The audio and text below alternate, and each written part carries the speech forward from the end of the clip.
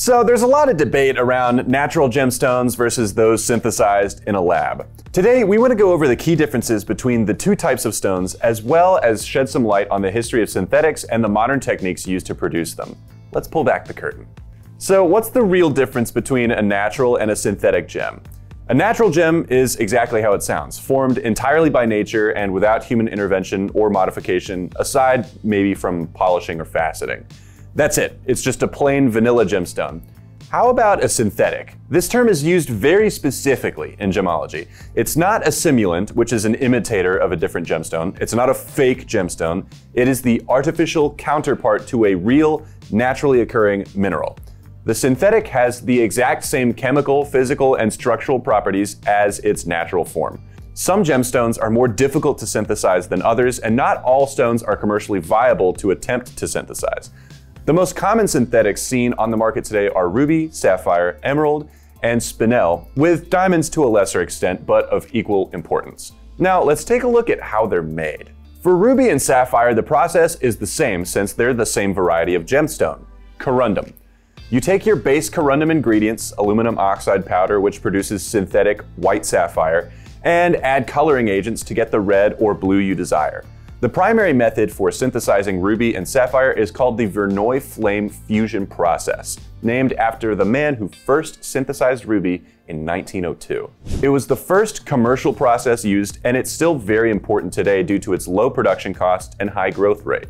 Other stones made with this process are spinel, rutile, and strontium titanate. So you take your powder of the right components to create whichever stone you're going for and pass it down through an extremely hot oxyhydrogen flame, which for corundum needs about 2000 degrees Celsius or over 3600 Fahrenheit. This melts the ingredients, which drop onto a plate and solidifies into a single crystal called a boule. This process takes a few hours and yields a crystal with the same refractive index and specific gravity of the natural version. You may be thinking that even though the ingredients are the same as a natural stone, it's not forming in the same way as a natural stone and in much shorter time. Surely this will yield some differences, right? It does, but they're subtle. You need at least a 10x loop to detect most of these differences. For one, air bubbles could have gotten trapped inside the boule during the formation process. This tends to be seen more in older Verneuil synthetics and is mostly absent in the modern synthetics. These bubbles are very small and without stronger magnification can actually appear as tiny dots rather than obvious pockets, but they still stand out because of the difference in Ri between the gas and the crystal. Secondly, in a gemstone cut from a boule, you may see parallel curved lines or color bands resulting from the formation of the boule. These can only be seen from certain angles though, and in lighter colored stones like a yellow sapphire, for example, they may be nearly impossible to spot. You can also get chatter marks, which are a fire-like or crack-like pattern seen on the surface of a faceted synthetic stone that has been polished with insufficient care. All synthetic spinel is made with this same Verneuil process, but the distinguishing features are different than those of corundum.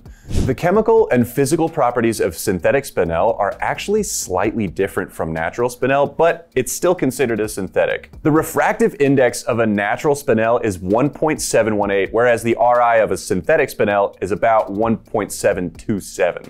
Too much aluminum oxide in a spinel induces stress in the crystal structure of the stone, which can be seen as hazy patchiness using a polarized lens. Gas bubbles are also possible in synthetic spinel, but they tend to be more complex in shape than corundum bubbles. The Verneuil flame fusion process hasn't worked for emerald, so different methods to synthesize it are used, including one called flux melt growth, which is also used to make synthetic alexandrite. Emerald was the first stone synthesized with the flux melt growth process.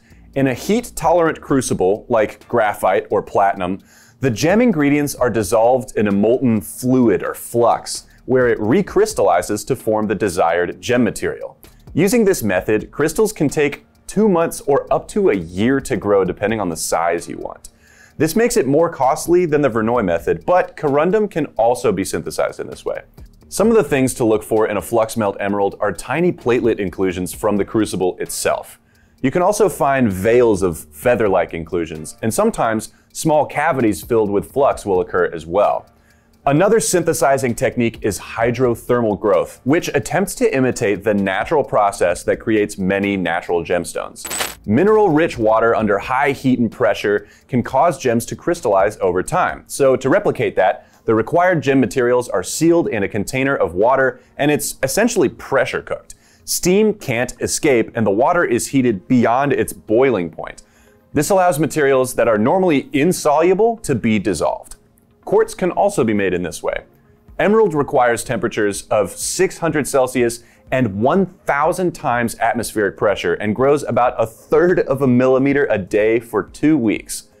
Since the container is under tremendous pressure and sealed up, you can't add more material to it during the process. If you want a larger stone, you can start with a seed gem from a previous batch, and the new material will crystallize on it. The traits of hydrothermal emerald are similar to flux melt emerald. There can be wispy veil inclusions and metal inclusions from the container. Both also appear bright red under a Chelsea filter, but so do some Colombian emeralds, so this test isn't conclusive. Lastly, let's talk about lab-grown diamond. The first ones created in 1953 were small and used for industrial purposes. Gem-quality crystals wouldn't be produced for many years. There are 3 different utilizations of HPHT, or high-pressure, high-temperature synthesization. The belt press, the cubic press, and the bars method, which claims to be the most compact and economical, though all have their advantages and they all generate ridiculous heat and pressure. Another newer method of diamond synthesis is chemical vapor deposition, or CVD, which uses hydrocarbon gas. It's simpler and more flexible than HPHT, and it doesn't require the heat or the pressure. To put it simply, a gas cocktail with some sort of carbon source is pumped into a chamber where it crystallizes onto a waiting substrate that will allow the diamond to form with the right structure. The result is a wide, flat disc of diamond, the world's most expensive coaster.